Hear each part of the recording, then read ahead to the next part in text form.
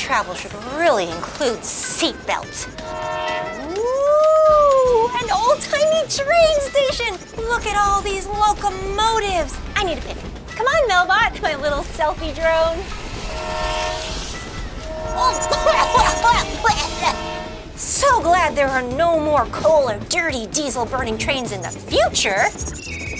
I know, right, Melbot? Most of the trains in 2050 are Maglev. No smoke, no pollution, no wheels.